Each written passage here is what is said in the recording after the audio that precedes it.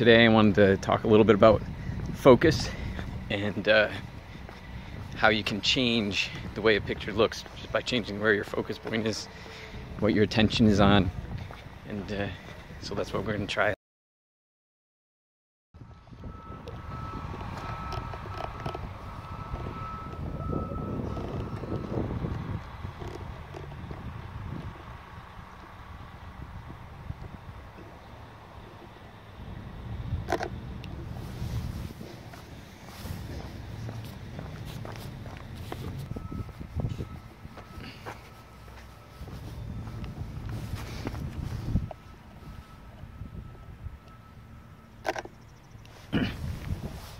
So here's an empty lot. It's pretty boring. You can choose to focus on the empty lot. Or if you look closer, you can see all this yellow of the dandelions, which you might not want to focus on anyway, but might be better than an empty lot. So sometimes you can look at details and redefine the space by those details.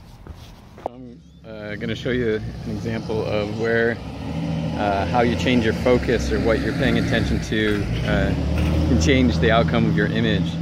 So take a look here. Here you see sort of a unkept block.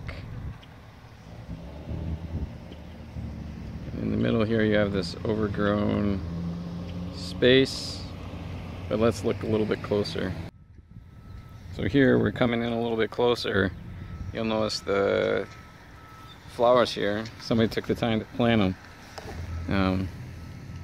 Pretty good looking flowers too. All in full bloom here in the spring, these tulips. So, you know, you can decide what you see. Decide what you want to pay attention to. And that can really make a difference on expressing how you view the world or view a scene or what you want to say about a scene. You know, I can talk about this empty lot, or I can talk about the flowers in the empty lot using these photographs. And for my part, at least for right now, you know, I want to talk about the flowers. I'm still taking pictures, absolutely. Yeah.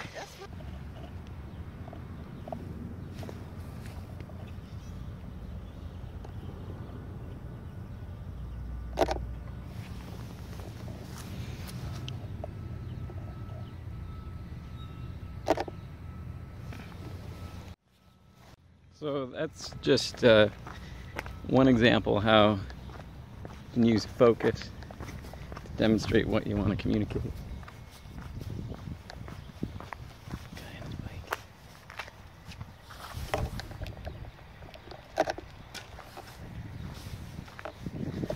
So, you know, the way you see the world is going to influence the kind of pictures that you take or don't take. So here's another example. You have a chain link fence right near this lilac bush. So I prefer taking pictures of lilac bushes. Sometimes I prefer to take pictures of chain link fences. If I move in even closer than that, you can't tell that there's a chain link fence nearby. No, you shouldn't trespass, but even closer. So you know,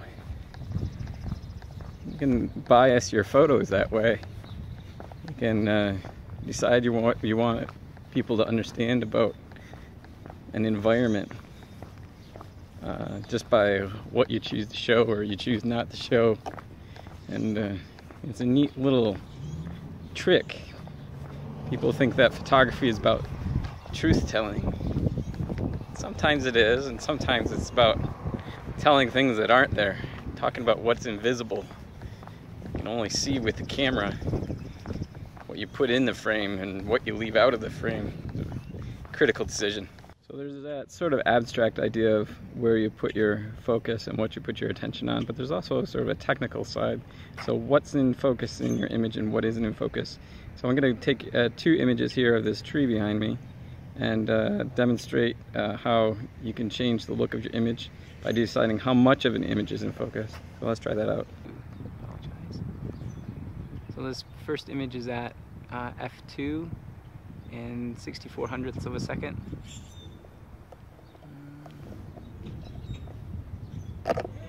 And then this next image, I'm going to change the settings so there's it's at f16, and I'm going to keep my ISO at 200, but I'm going to change my shutter speed so that it's 100.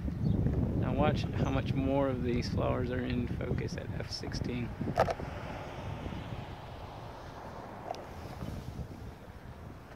So that's sort of the technical side of deciding what's in focus, and you can use that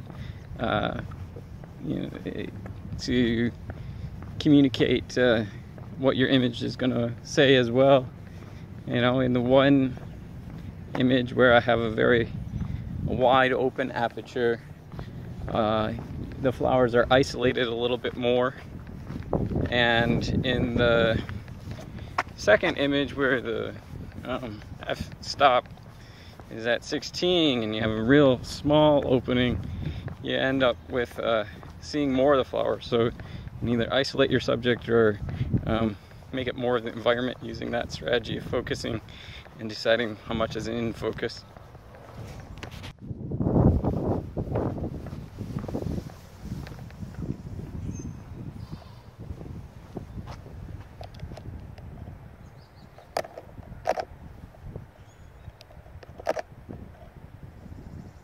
See that bumblebee? That's what I'm going for. I don't know if you can see it in the camera or not. I see it. It's a little tricky. I think I got out of one of those images. Right here.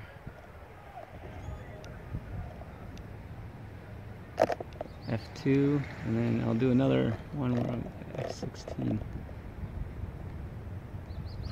You'll see the difference. So my composition hasn't changed, just the focus.